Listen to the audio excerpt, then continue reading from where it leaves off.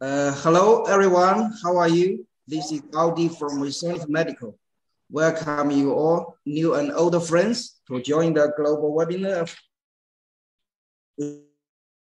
Sonic Dental. Is a free online platform for the purpose of sharing the cutting-edge know-how and the insights of point-of-care ultrasound applications with global professionals and medical practitioners.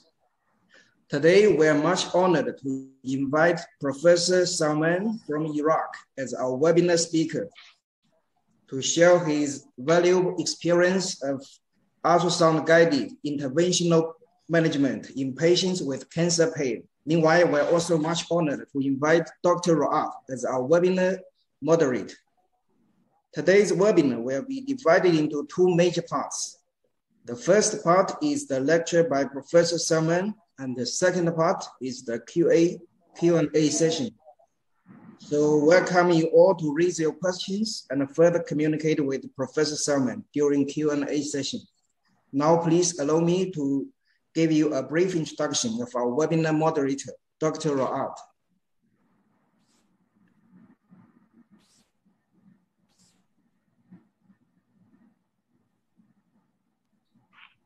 Dr. Raad Al-Khafaji. He is the current consultant assistant professor and the chief of the Department of Anesthesia, ICU, and Management at the Al-Khafaji Medical College, Iraq. He is the vice chair in Middle East section of World Institute of Pain. He is the secretary general of the Iraqi Society of Pain Management. He is the faculty and examiner of Iraqi Board in Pain Management. He is the membership of Difficult Airway Society of the United Kingdom. He is the membership of Egyptian Society for Anesthesia, Intensive Care, and Pain Management. He is the membership of European Resuscitation Council.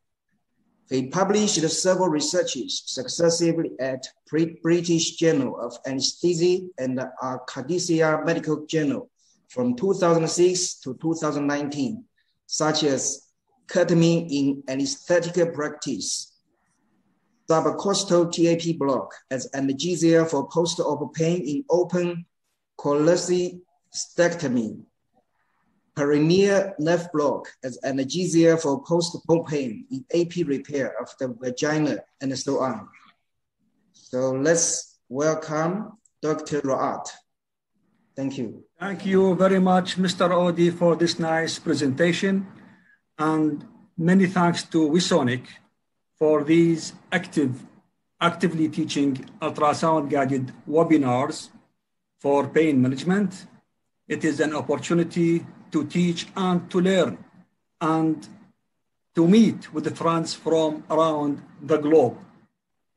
Our gratitude to Wisonic and to Mr. Audi especially. Okay, thank you, Doctor. I introduce my friend and my brother, Professor Iyad Abbas Salman. He is the professor of College of Medicine, University of Baghdad, Iraq. It is difficult for me to introduce such a person with enormous activities and experiences.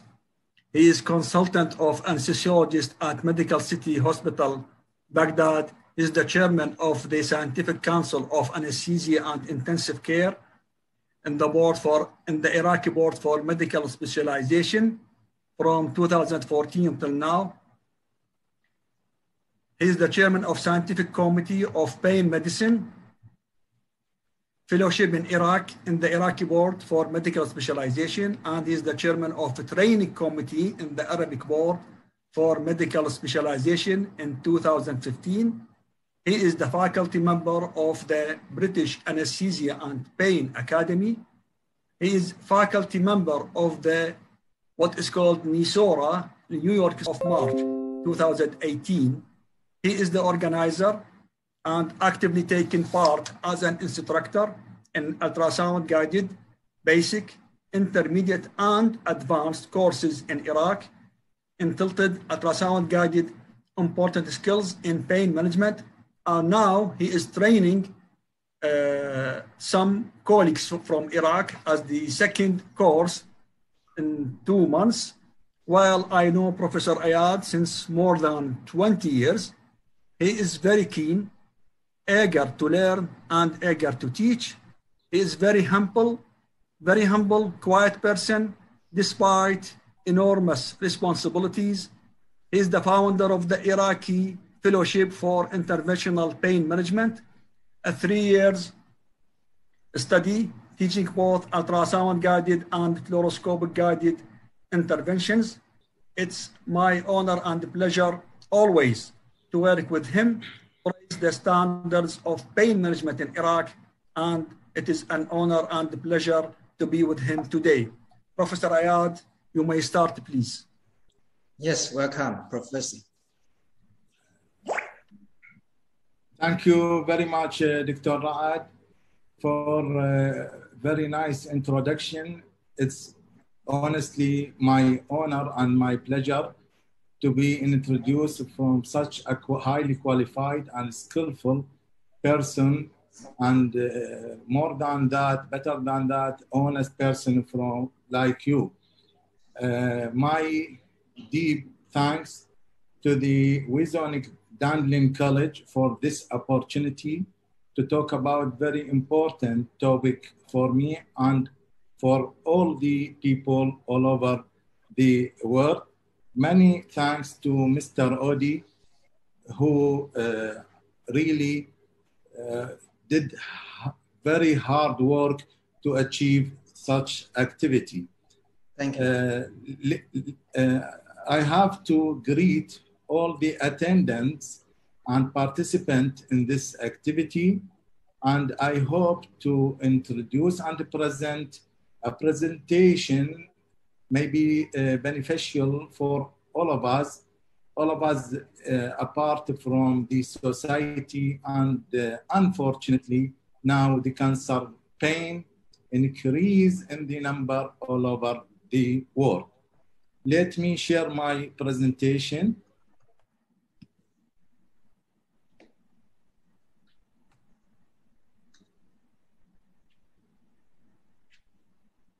Everything is okay? Yes, it's okay. Good. Okay, starting from the title, really I'm so happy from the title for 2 reasons.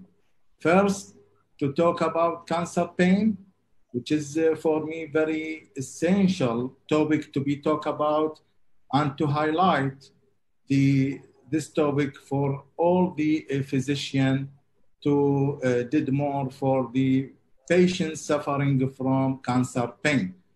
The second reason for my happiness is to talk about the ultrasound per se, ultrasound guided interventions. It is the field of interest for me to talk about. And before we starting the topic, I have to highlight the magnitude of the cancer pain. According to the World Health Organization, estimates that at 2021, there are 15 million new cases of cancer worldwide. As a new treatment increased survival rate, cancer patients will live longer with pain from the disease and its treatment. And this is logic. When we increase the years of survival, sure, there will be increase the suffering from pain for the patient actually suffering from CA. And pain is commonly associated with the cancer at certain levels or stage during the journey of the cancer in the body of the patient. Up to 25% of cancer pain is due to therapy and management itself, that many modalities of the therapy may themselves triggering to 85% of persons with advanced cancer report severe and persistent pain that undermine health-related quality of life. And about 25% of cancer patients with a survival of month or less have a moderate to severe pain. Slightly more than 20% of patients dying within 48 hours experience an increase in pain. And this is very important point, that we increase the survival rate of the patient, increase the years to be survived, but it is not more important than the quality of life, the quality of survival. If the patient survive, live, but with pain, he wished to be died rather than the survival with pain, because it would be very poor quality of survival. The cancer pain actually of many types. First, nociceptive, and it is thought to be due to sustained tissue injury and can be further classified as somatic and visceral. You know, the CA itself, with the growth and the metastasis, produce more injury, and this injury may affect many nearby and maybe far tissues that producing injury, this injury producing a nociceptive type of pain. And also with the time, there will be, in addition to nociceptive pain, neuropathic pain, which is due to injury caused by cancer that can subsequently lead to be aberrant processing of the somatosensory system, which is known as central and peripheral sensitization. Both of them add more complexity regarding the management of pain. So the pain may present in a mixed type of both types, nociceptive and neuropathic. And also it is a complex from several aspects of view. First, it's multidimensional. When we talk about, for example, trigeminal neuralgia, it is a single dimension pain affecting the trigeminal nerve. But when we talk about the cancer pain, it is multidimensional. If the patient, for example, complain of CA pancreas, this is a one direction, and this pain may be transmitted to the spine, added another dimension of nociceptive due to metastasis, and may affect the lung, and this added also another dimension. So it is a multidimensional. And multifactorial due to different area affected by the original cancer. Multi-sites, different sites in the same time may be affected by the pain. And it is also of mixed quality, as we have just enumerated the different types of pain. We have a modality of the management, which is known to be neurolytic blocks of sympathetic axis. Actually, neurolytic blocks of sympathetic axis are effective in controlling visceral cancer pain and should be considered as an important adjunct to the pharmacological therapy for relief of severe visceral pain. And the goal of this neurolytic block of sympathetic axis, actually, these are two goals. First, to maximize the analgesic effect of opioid or non-opioid analgesic effect.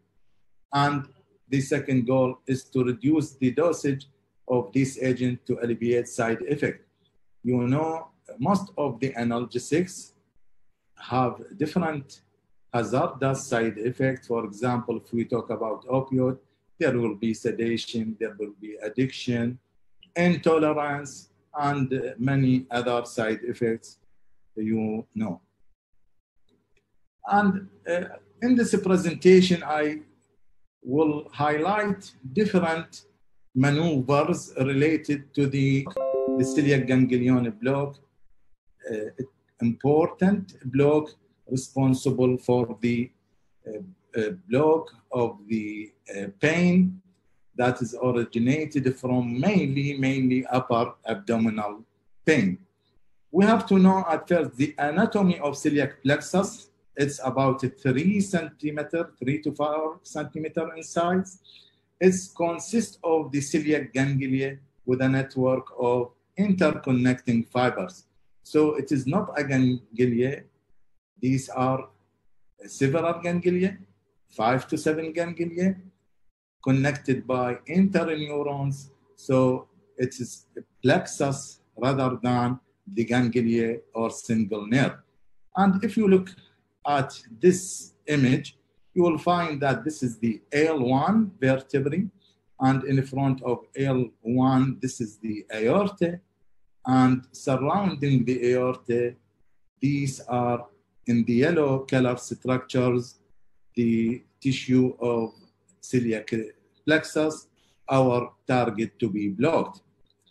Typically, sometimes this plexus actually can be blocked by a chemical neurolysis, and we have different chemical neurolysis. The two famous chemical neurolytic agents are the phenol and alcohol. The supply of this plexus attained from 3 nerves bilaterally. First one, greater splanchnic nerve. This is the greater splanchnic nerve. Second, lesser splanchnic nerve. And third, the least splanchnic nerve. These are 6 nerves, 3 on each side, targeting the celiac plexus surrounding the celiac trunk, which is the first branch from the abdominal aorta. Actually, it is originated from the spinal cord through the sympathetic chain without synapses to the collateral ganglia, which is the celiac ganglia. What are the indications of this neurolysis? Actually, we have indication for both malignant and non-malignant, but 98% of patients to be blocked are of malignant origin of pain. But this pain has to be chronic pain and severe pain.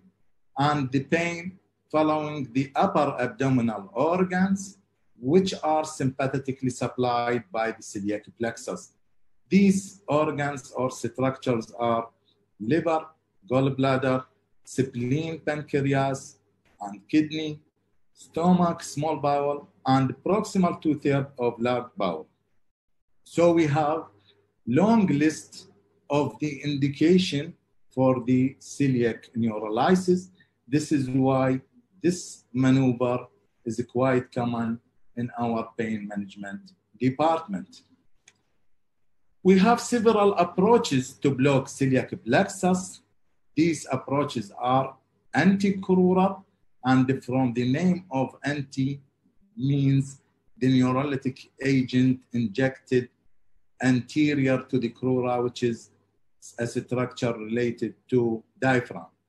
Retrocrural means the injection of a neurolytic agent posterior to the crura. And these two approaches are the most commonly performed technique in the hospitals. We have other techniques, transaortic approach, transdiscal approach, and anterior approach. And to block the celiac plexus, we have different guidance, radiological guidance, first fluoroscopic CR, CT, ultrasound guided, MRI guided, and endoscopic guidance. We have to prepare the patient before the maneuver. Why? Because there may be some complications if we don't prepare the patient in a suitable, accurate way. And we have to send for CBC, for white BC count and platelet count, because some patients underwent chemotherapy and the decrease of white BC may trigger infection, and the decrease of platelet may help in the bleeding tendency. abdominal CT or MRI to recognize the anatomical distortion due to the disease itself. And we have to prepare by insertion of IV line and preload the patient with 500 ml normal saline to prevent the associated hypotension due to sympathetic blockade. The sedation during procedure is important, but not deep sedation. It is just mild sedation to keep contact with the patient throughout the procedure. We have our focus today to concentrate on the anterior approach under ultrasound, but to give you an opportunity to compare advantages and disadvantages, I will just talk few slides about the fluoroscopic guidance without talking about the details.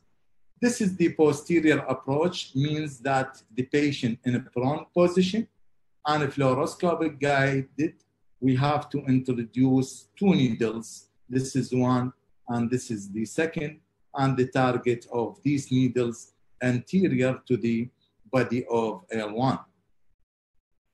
If you look at these 2 pictures, this is the tip.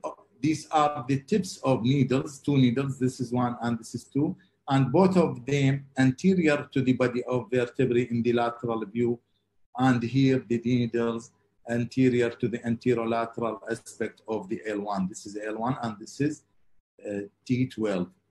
So here there is a confirmation of the needle position through the fluoroscopy guidance. The best and easier position for fluoroscopic guidance is the prone position. But sometimes you can imagine the patient with abdominal pain. This abdominal pain prevents him or her from lie in prone position. And in another time, the patient may present with big abdominal mass or swelling due to ascites. In both these conditions, the patient cannot lie prone, and this is an advantage for the ultrasound-guided celiac neurolysis. If we don't know the technique of ultrasound-guided neurolysis, we have to do this technique, new technique in this situation, which is either of these 2 techniques, knee chest position and lateral position, which is a bit difficult. Both of them are a bit at difficulty to the maneuver. This is an example, maybe at 2009. At that time, there was no rule of the ultrasound guided celiac plexus. So this patient presented with ascites, cannot lie prone. So I was forced to do this procedure in a knee chest position. This patient on her knee, and we put a pillow below her chest. We have to confirm the tip of needles. This is by injection of a contrast, and the contrast should be in longitudinal separate like that in the lateral view, and this is in the AP view. We have to inject local anesthetic, maximally 10 to 20 ml on each side, because we have 2 sides here, but not in single bolus and multiple boluses, in each one 3 to 5 ml, looking for the response from the patient. And if the local anesthetic produce analgesic effect, can be followed by neurolytic block with alcohol or phenol. Alcohol used by 70 to 100% in severe complications. The mild complications are hypotension, diarrhea, bleeding due to injury to the aorta or inferior vena cava, both of them nearby the celiac plexus. And sometimes this injury or the injection inside the vessel can be prevented by using of the contrast injection to be seen before the injection of the chemical neurolytic agent. Also, many injuries can be occur to the nearby structures, kidneys, ureter, lung, and pleura, upper abdominal organ puncture with abscess or cyst formation, even can affect the sexual activity of the male patient because of the injection solution spread to the sympathetic chain bilaterally, and sometimes can produce intramuscular injection to the nearby psoas muscle. The most sophisticated complication related to the celiac plexus block is the paraplegia. It is from its name, horrible complication, and this can be occur due to injecting neurolytic agent into the arteries that supply the spinal cord, and this can be prevented by checking the needle position with radio-opaque dye. Also, the lumbar nerve root irritation can be occur after the injection due to a backward spread of the solution, and this can be occurred due to anatomical distortion due to the malignancy itself. And don't surprise that this maneuver itself can increase the pain due to alcohol itself because it is irritating agent and can produce transient pain. Contraindication for this intervention: patient refusal, bleeding and infection risk in the presence of large aortic aneurysm, where the source of pain is no longer being transmitted through autonomic nerve. Now, we are talking about the anterior ultrasound guided approach. The advantages of this approach, it is really the true anticrural approach. The needle tip location in anterior side of the aorta at exact position of the celiac plexus. And it is more suitable for the patient who cannot lie prone because of the abdominal pain or other reasons like the ascites, and no radiation exposure compared to fluoroscopy or CT guidance. More suitable for the terminal cancer patient that cannot be transferred to the radiology suite or the theater. The ultrasound machine is portable and the block can be performed with adequate monitoring in a regular procedure room. Also, there is avoidance of the injury to the nerve root and neuroaxial structures during needle placement with the posterior approach, decreasing or even eliminating the potential risk of paraplegia with a neurolytic celiac plexus block. Paraplegia and serious neurological morbidity have been reported after celiac neurolysis. Paraplegia now has been reported with essentially every posterior approach to celiac and supplanting nerve techniques, except blockade by the anterior percutaneous approach. But honestly speaking, still the risk of major radicular artery vasospasm is present even with anterior approach, but it is so rare and negligible. In the ultrasound guided anterior approach, as you see in this image, the ultrasound probe uses a curvilinear in the short axis, starting near the xephus aorta and the L1 vertebrae. We can get a benefit of the color Doppler to identify the celiac trunk, which is the first branch arising from the aorta below the diaphragm, and it's extended anteriorly And after the branching of this trunk, it will give further 3 branches, just like a fountain. The transducer was traced downward until the seagull sign was seen. Seagull sign I will show you in the next slide. Also, the celiac trunk could have the appearance of a shofar or ram's horn. This is the seagull bird, as you see, and this is the sign with the flying seagull. And if we look at this ultrasonic image, this is the abdominal aorta, and this is the celiac trunk, and these are the branches of the celiac trunk and the celiac plexus surrounding the celiac trunk. So after appearance of this sign, we can insert the needle and to inject the chemical neurolytic agent around the celiac trunk under direct vision of the ultrasound.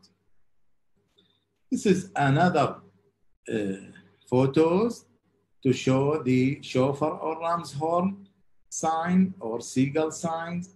And we have to know that the inferior vena cava also near the aorta, and more deeper is the L1 body of the vertebrae. We can get a benefit of the Doppler to see the seagull sign according to this image. Here in longitudinal axis of the ultrasound, we can see the aorta in the longitudinal way, and this is in short axis, just like a circle. This is the site of needle in the anterior approach, approaching the body of vertebrae, reaching the celiac trunk, the first branch of the aorta.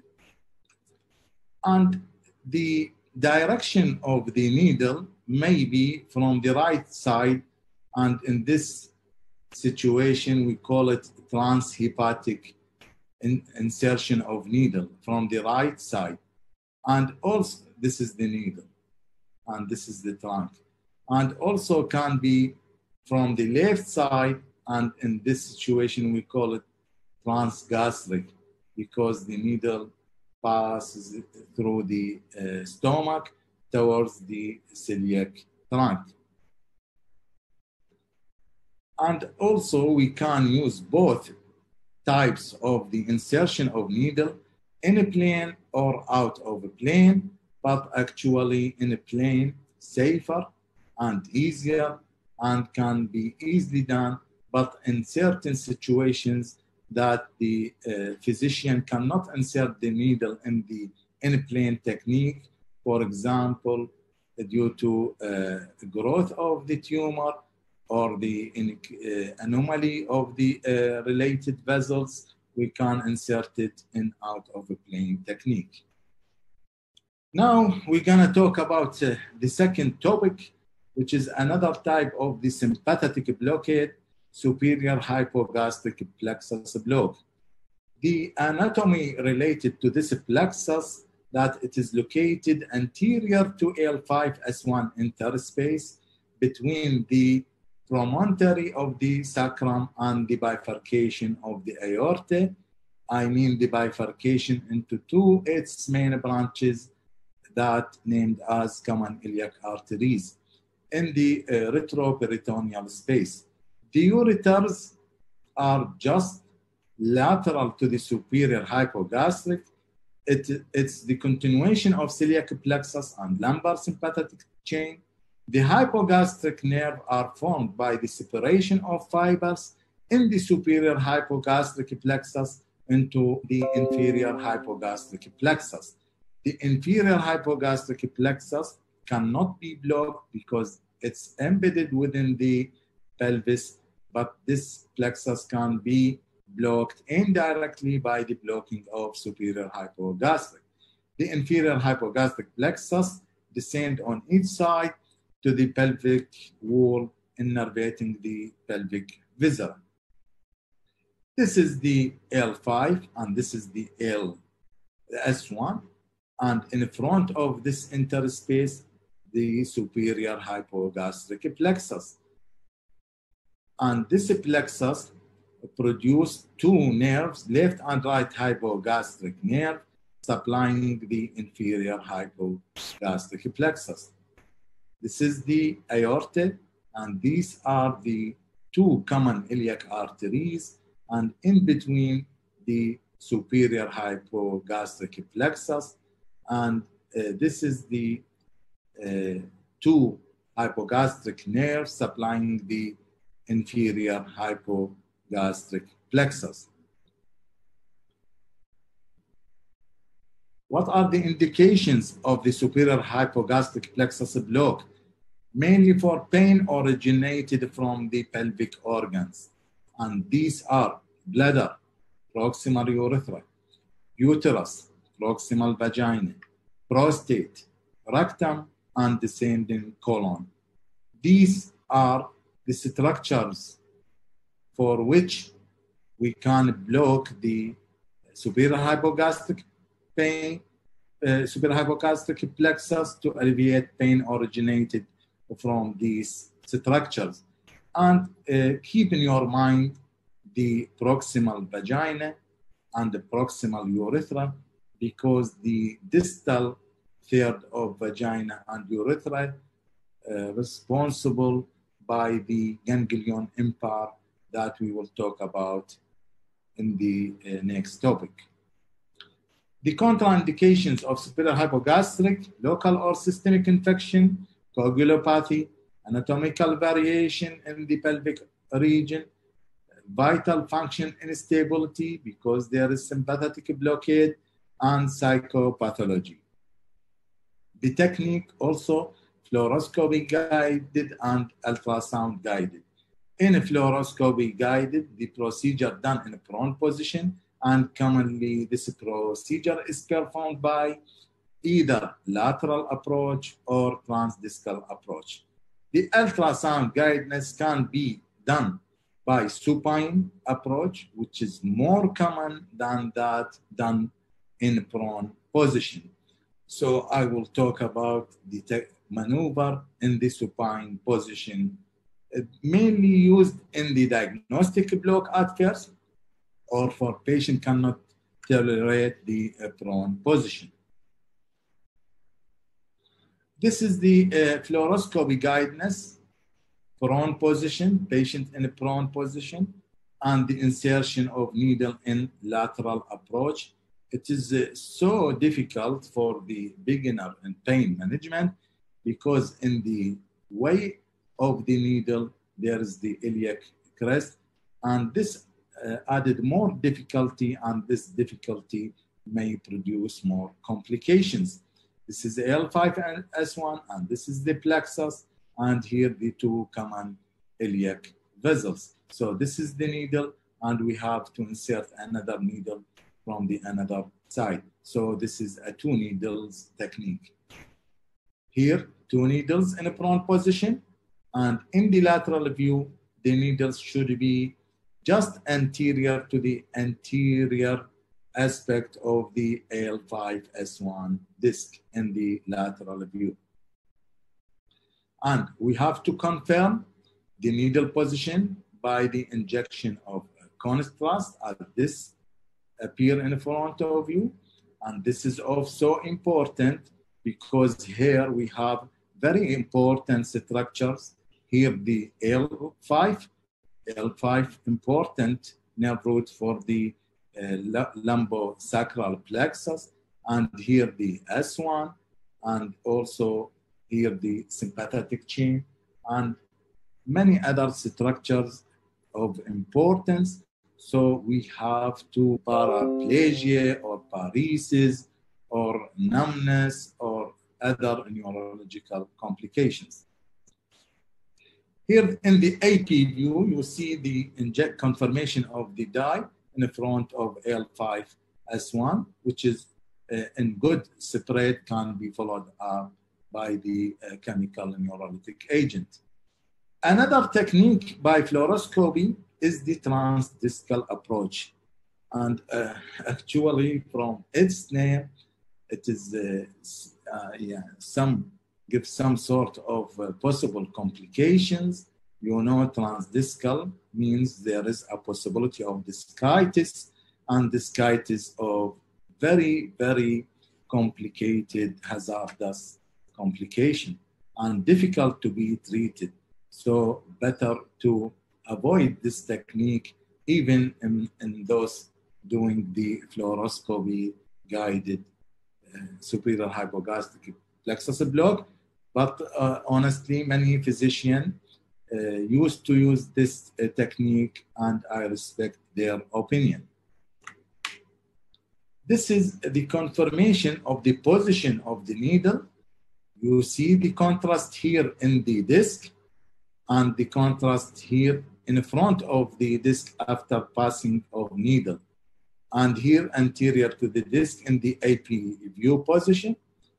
And the benefit of this technique, first, to avoid insertion of two needles, and second, to avoid the difficulty of insertion of the needle from the lateral aspect due to a very small area allowing to insert the needle. The complications of the superior hypogastric plexus under fluoroscopic guidance: injury to the L5 nerve root. The risk of injury to this nerve is higher with the lateral approach. Injury to the pelvic viscera in close proximity. Bowel and bladder dysfunction due to sympathetic or parasympathetic involvement. Inadvertent puncture of the vessels, and this may result in hematoma, and also intravascular injection can produce some sort of the spasm to the nearby structure, and ischemia may result in hazardous complication. And discitis after transdiscal approach can occur.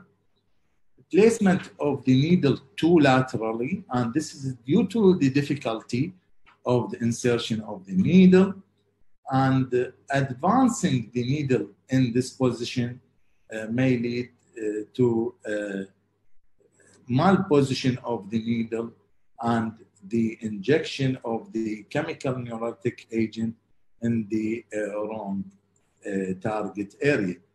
Discitis we talk about. There is potential risk for discitis with the transdiscal approach. However, it is very rare, but it is so hazardous complication, and this can be decreased by injection of the cefazolin in 1 ml saline intradiscally before the withdrawal of the needle. What about the anterior approach?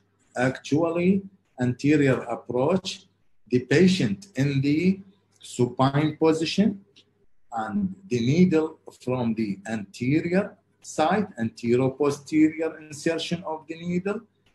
Anterior to the L5, there is 2 common iliac arteries, and this is the plexus between these 2 arteries, and the injection of the chemical neurolytic between these 2 common iliac arteries. This is the abdominal aorta, and this is the bifurcation into 2 common iliac arteries. This is L5 and this is S1, and the injection will be here in this area. This is the ultrasonic view. In short axis means the probe in the horizontal axis. This is the vertebrae, and these are the abdominal aorta, and to scan caudally till the bifurcation of the aorta into 2 common iliac arteries, and then to inject between these 2 common iliac arteries. We can get a benefit of the color Doppler to see the two common iliac vessels here, and this is the target of the injection. This is the needle in a plane and can also be inserted in out of a plane, but better to be in a plane technique. This is the needle, and this is the clouding of the injection of the solution in front of the L5S1. Important points regarding the technique. All the techniques should be under complete aseptic, and we have to anesthetize the skin by lidocaine 2%. Since these structures are deep, we have to use 15 centimeter long and 22 gauge Chiba needle. We can use both, as I have just mentioned, in a plane or out of a plane. The needle advance till the point of the contact with the fifth lumbar vertebrae, and after that to be withdrawn 1 to 2 millimeter after hitting the vertebra to avoid injecting the drug into the periosteum. 10 mils of 0.25% bupivacaine was used for the diagnostic hypogastric block after confirming a negative aspiration of blood. 10 ml of a solution containing 60% ethanol in 0.25% bupivacaine for the neurolytic hypogastric block. The uniform spread of the drug was confirmed under real-time sonography. And here I have to say something. For me, in my rules of doing this technique, I actually don't inject chemical neurolytic agent under only ultrasound guidance. Why? Because I want to see the contrast, the spread of the contrast before the injecting of the long-acting chemical agent. So I used to insert the needle under ultrasound guidance and inject the local anesthetic under the ultrasound. And if the block successful and I want to do a chemical neurolysis, I will take 2 images, AP and lateral, by fluoroscope with the injection of the contrast. And if the spread accepted for me, I will follow this by injecting of the chemical neurolytic agent. Vital signs parameters were recorded during and after the procedure, during which the patient remained fully awake to keep contact with the patient. We can use mild sedative, but not deep sedation. What are the potential drawbacks of this technique? I mean, the use of ultrasound only without another guidance. Common iliac artery injury, injury to the structures overlying the plexus, such as bowel and bladder. However, pre-procedure bowel and bladder preparation, Trendelenburg position, and smaller size Chiba needle can avoid the visceral injury, as collapsed viscera tended to fall away from the needle path. There are no other organs except small bowel loops that lie at the site of needle placement for the block. Infection from the perforating the bowel maybe. There are chances of injury to the laterally placed lumbosacral plexus and ureter that are at least 45 centimeters away from the anterior-most point of the fifth lumbar vertebral body. The anterior ultrasound, the disadvantages. The anterior ultrasound guided celiac or superior hypogastric. There is lack of absolute confirmation of intravascular uptake. That is to say, by the contrast. If some of you mention I aspirate, I reply, okay, this is good, but it is not enough. Lack of absolute confirmation of the spread of the injectate, there is a chances of bowel and urinary bladder injury. The advantages of the anterior ultrasound guided, for both celiac and superior hypogastric plexus block. The technique is safe, less time consuming, and bedside technique. This block is simple to perform, and there is minimal discomfort to the patient as this block is performed in supine position. It also avoids the radiation exposure involved with CT guided and fluoroscopy guided for the superior hypogastric plexus block. This block can be especially useful in the cancer patients who are having difficulty in lying prone, patients who have intra-abdominal pain, tumor, or conditions that preclude placement of a posterior needle, such as infection or decubitus ulcer. Patients with ileostomies and colostomies. All of these conditions, the patient cannot lie prone, but very easy to lie in the supine position. Also, there is less discomfort associated with the anterior approach. Why? Only one thin needle is used. Furthermore, the needle does not impinge on the periosteum or nerve roots or pass through the bulky paraspinous musculature. Clinical perils, the key to performing successful ultrasound-guided nerve block is the ability to properly identify the clinically relevant sonographic anatomy. This should not be a problem if the above technique used.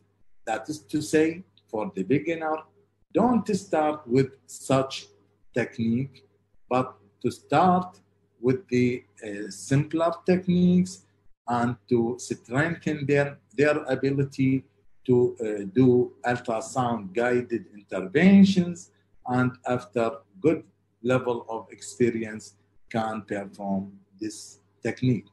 Any significant pain or sudden increase in the resistance during injection when performing ultrasound-guided suggests incorrect needle placement, and one should stop injecting immediately and reassess the position of the needle. Because pain is an important indication of improper needle placement, the practitioner should avoid the use of excessive sedation during ultrasound-guided superior hypogastric plexus block. Now, gonna to talk about third topic, which is the Walther impar ganglion block. The bilateral paravertebral sympathetic chain terminates anteriorly as the midline single fused ganglion called impar ganglion, which supply sympathetic innervation to the perineum. So the celiac plexus is responsible for the most of the abdominal pain. Superior hypogastric is responsible for the mostly pelvic pain, and now the impar ganglion responsible for perineal pain. Clinically relevant anatomy, this is the sacrum, which is 5 sacral vertebrae are fused together to form the sacrum. The bony remnants that are the result of the incomplete fusion of the inferior articular processes of the lower half of S4, and all of the S5 vertebrae project downwards on each side of the sacral hiatus. This is the sacral hiatus. These bony projections are called the sacral cornea. These are the sacral cornea. This is one lateral view, and this is the sacral hiatus, and this is the sarcococcygeal ligament, and the ganglion impar in front of the sarcococcygeal joint. This is the sarcococcygeal joint, and this is the ganglion impart. And anterior, just anterior to the ganglion impart, is the rectum. So during this maneuver, one of important precaution to avoid piercing the rectum.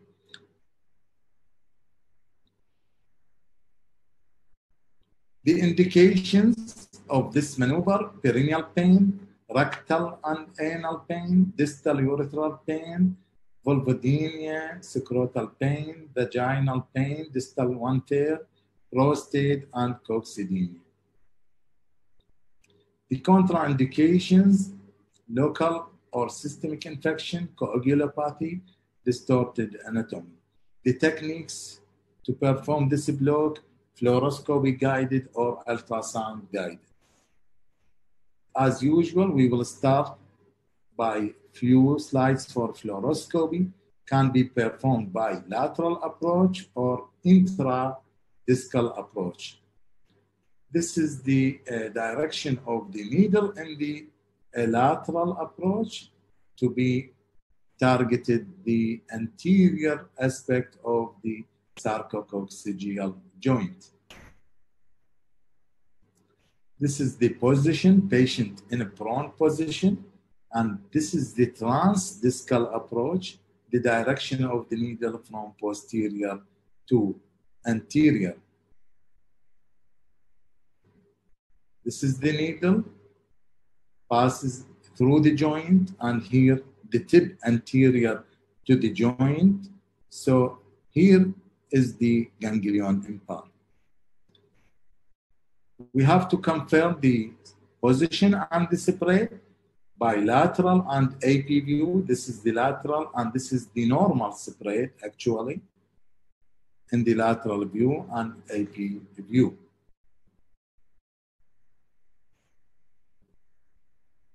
This followed by the injection of the 5 ml of local anesthetic, and for cancer patient can be followed by the chemical neurolytic agent like phenol.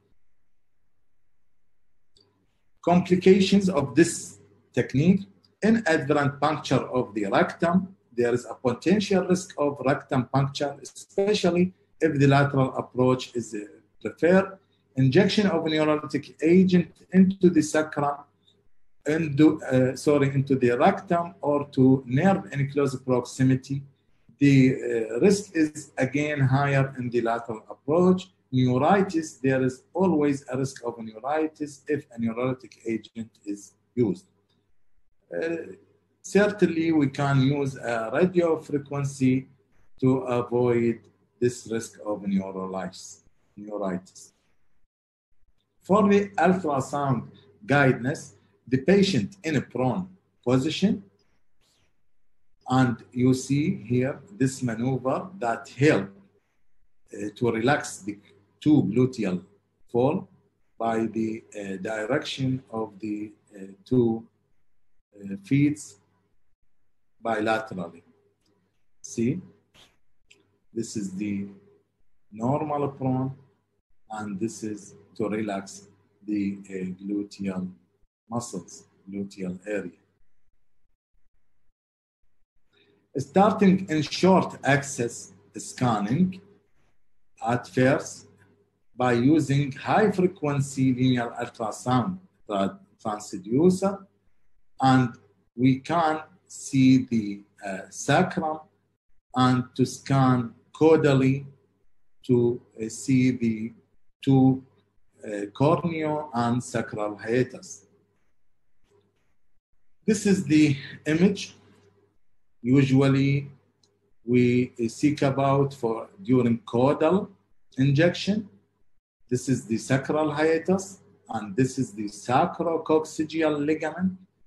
This is the caudal canal, and these are the down the street. See the similarity between this image and this one.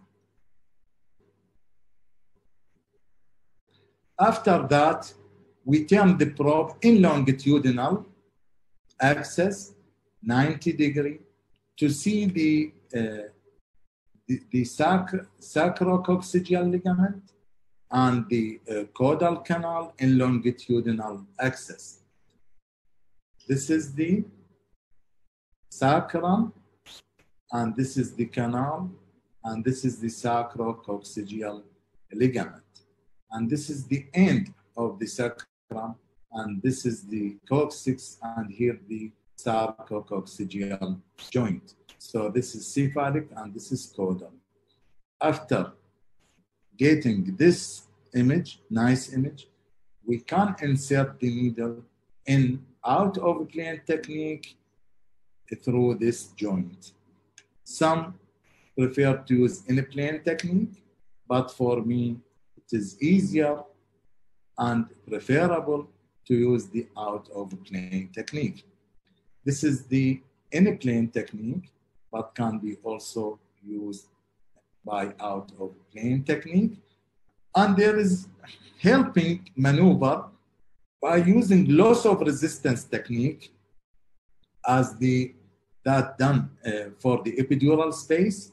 When the needle inserted through the ligament, persistent pressure, once the relief of pressure and get loss of resistance, means we are now anterior to the sacrococcygeal ligament, and we can there inject the chemical local anesthetic and steroid.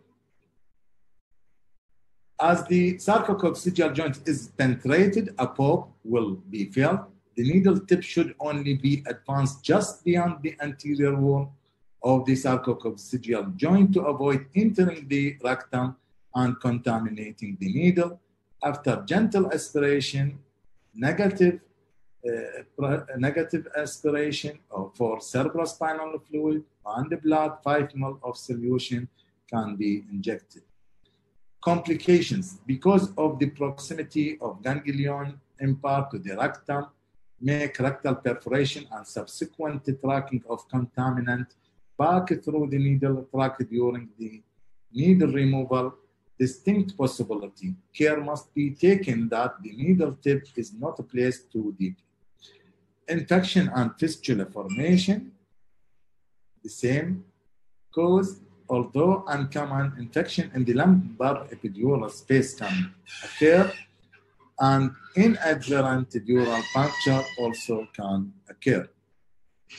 Clinical perils, the key to perform successful ultrasound block is the proper identification of the sonographic anatomy, any significant pain or sudden increase in resistance during injection when performing ultrasound-guided ganglion power block suggests incorrect needle placement, and one should stop injecting immediately and reassess the position of the needle.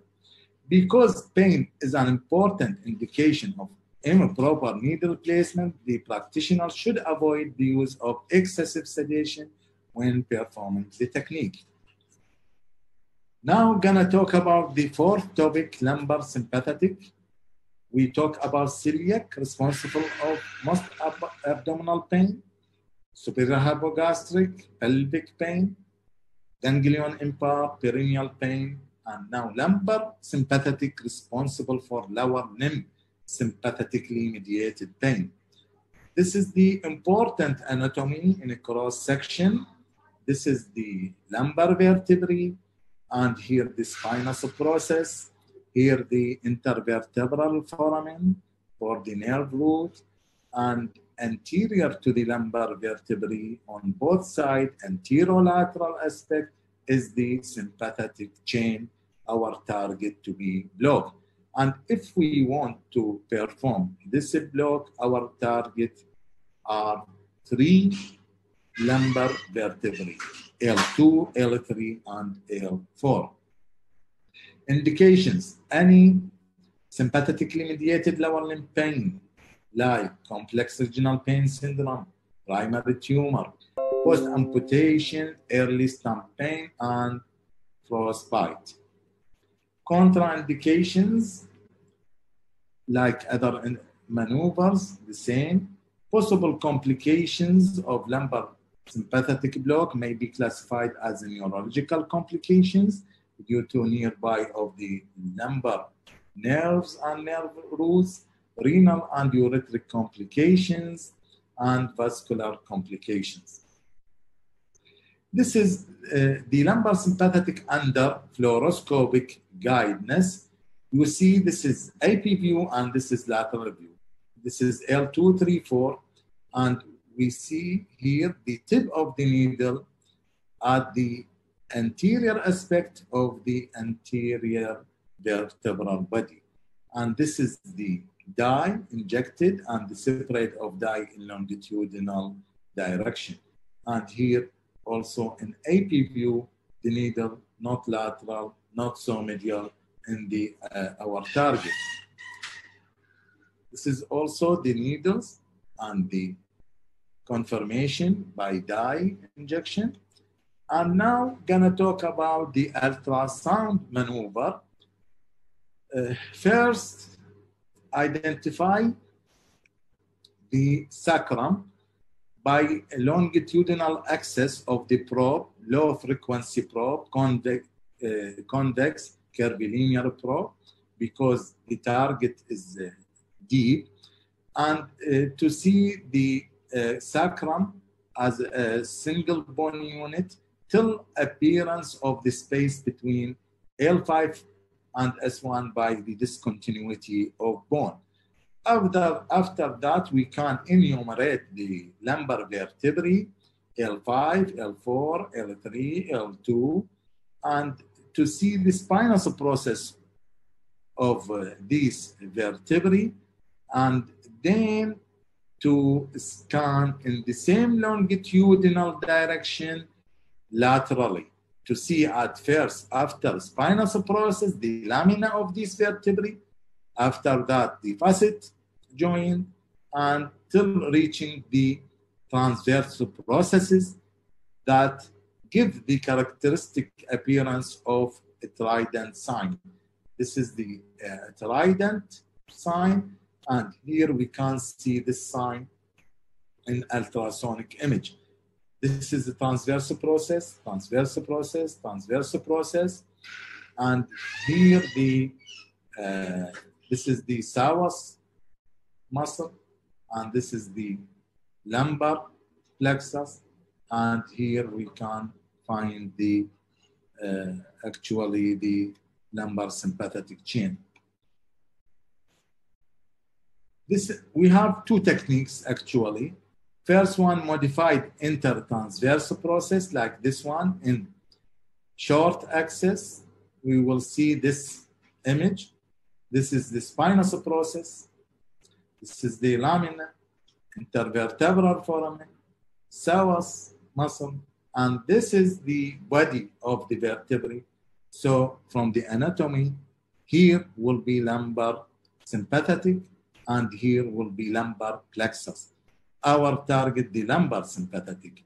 So the needle should be targeted this area to perform lumbar sympathetic blockade.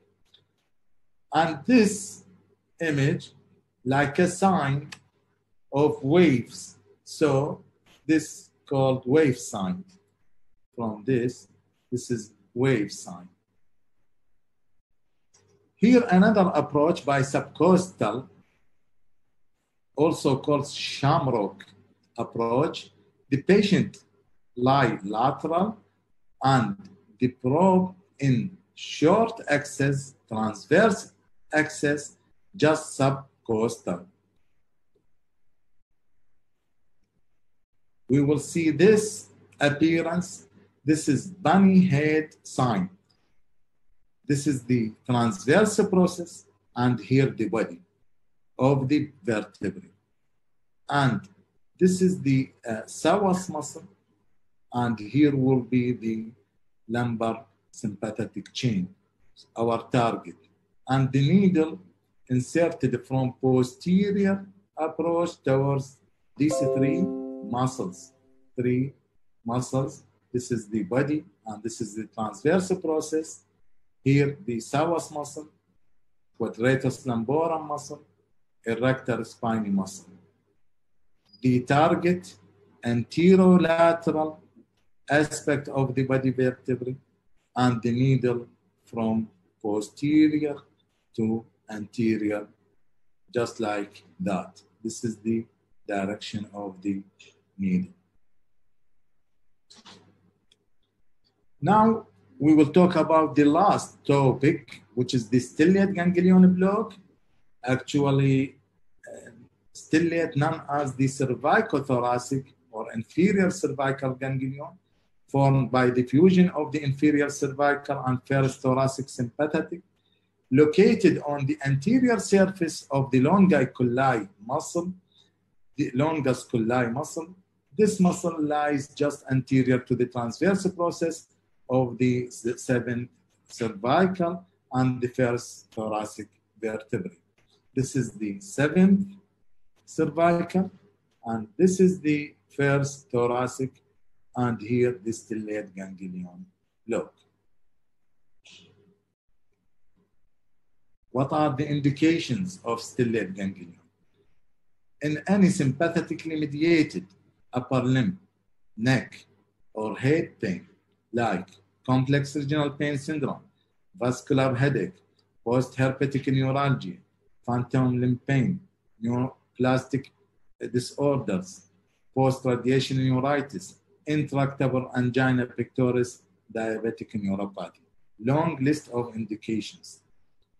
Also, in any vascular insufficiency to the upper limb, Raynaud's disease, Raynaud phenomena, frostbite, vasospasm, occlusive vascular disease, embolic vascular disease, and scleroderma, and other indications in hyperhidrosis. The contraindications are local or systemic infection, coagulopathy in asthmatic patient, and because there's a risk of pneumothorax, and in patient with pneumothorax or pneumonectomy on the contralateral side against the risk of the pneumothorax, and in recent myocardial infarction.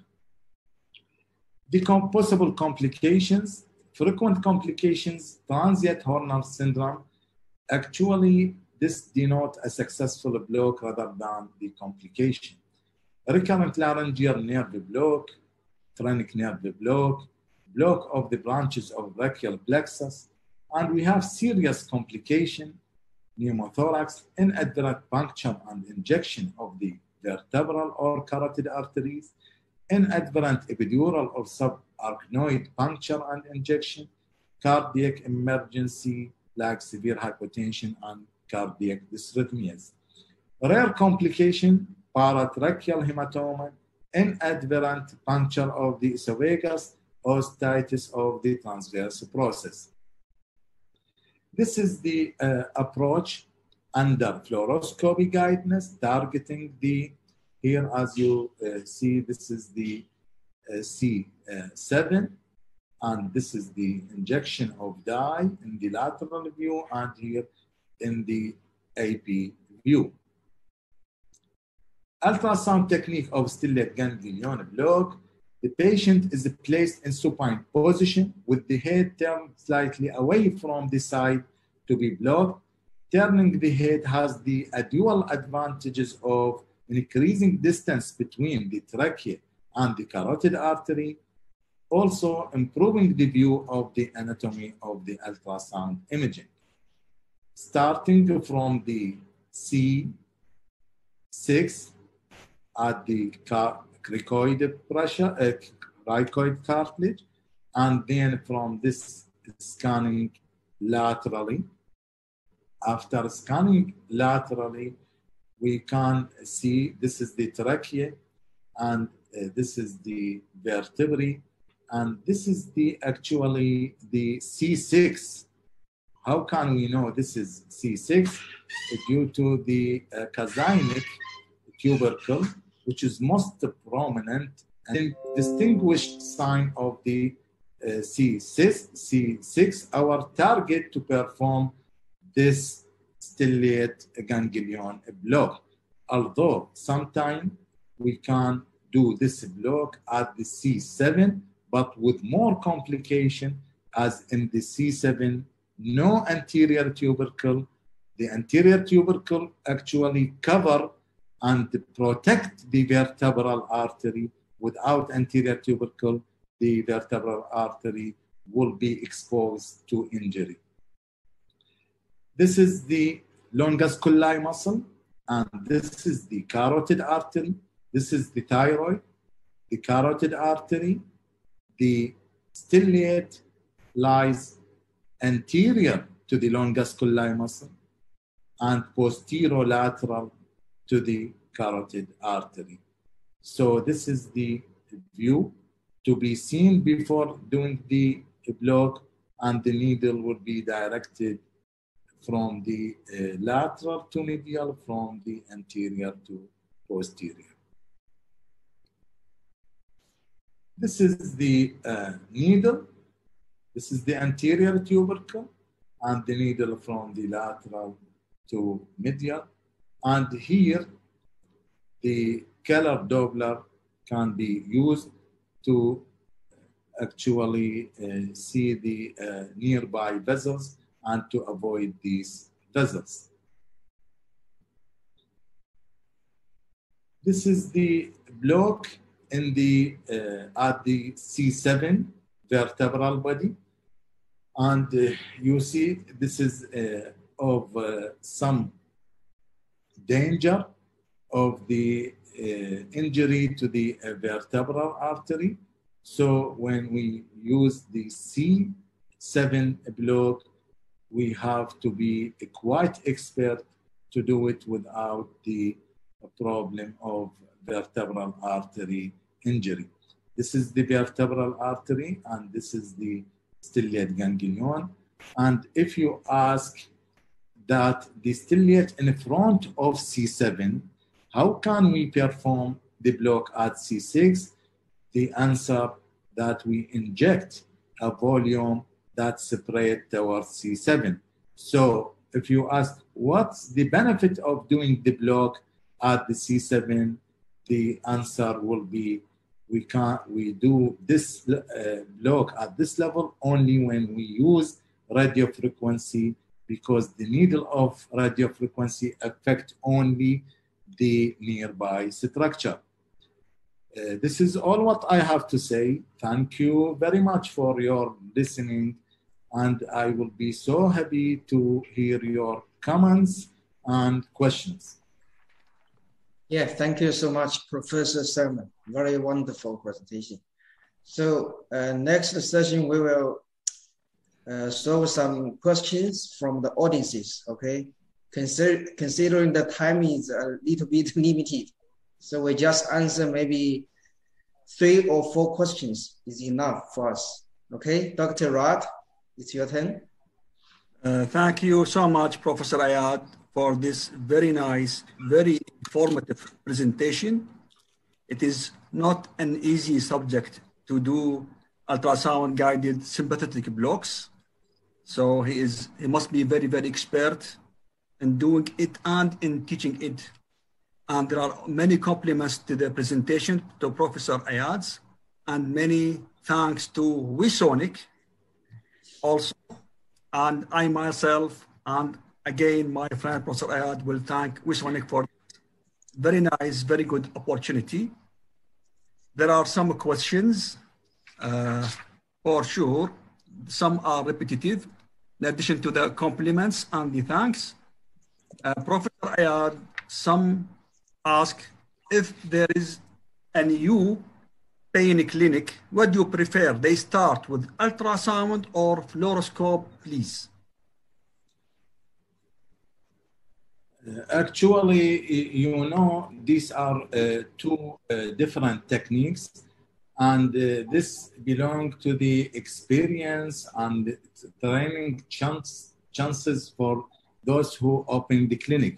So if somebody have got training to start, certainly by ultrasound guided interventions, and to start by the simple interventions. Actually, we classify the interventions into 3 levels: basic, moderate, and advanced, to get very good training for the basic interventions and to start, and after getting good experience to transfer to another level till reaching the most sophisticated interventions. And at this level, the physician can think of develop themselves by doing what is called hybrid, both ultrasound and fluoroscopy guided interventions. Thank you so much. Another question. Can the ultrasound show the sacral cornea? I think it has been answered already during the ganglion empire presentation. Another question about the celiac plexus block. Do you use phenol, alcohol, or local anesthetic?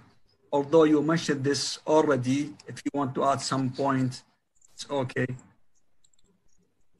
Yeah, it is better to, from the scientific point of view, to use actually alcohol rather than phenol, because the area filled with the vascular structures, and here the absorption of phenol can make an interaction with the local anesthetic and may add a risk factor for the local anesthetic systemic toxicity.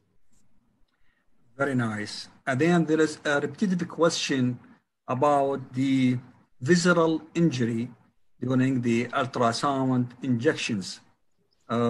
What is the harm of this injury, please?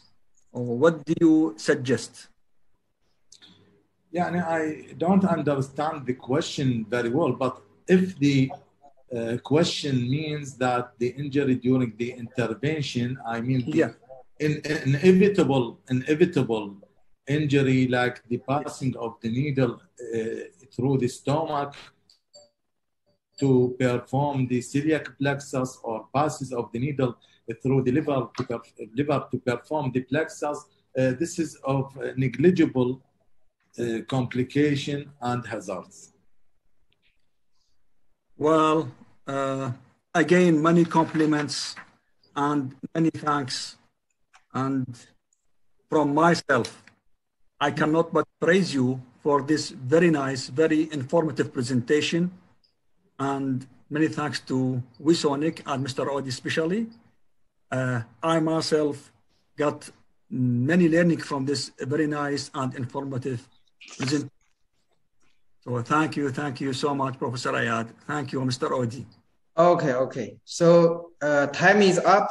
Thank you so much again for your wonderful presentation, Professor Salman. And thank you so much for your kind assistance, Dr. Raad. Meanwhile, thanks all the audiences for staying with us all the time. So for more information about the Wisonic forthcoming new webinars or the replay of the previous webinars, please kindly follow Wisonic official account at Facebook, LinkedIn, or YouTube. So thank you and see you next time. Thank you, Dr. Raad and Professor Salman. See you next time. Thank you very much. Okay. Thank you very much.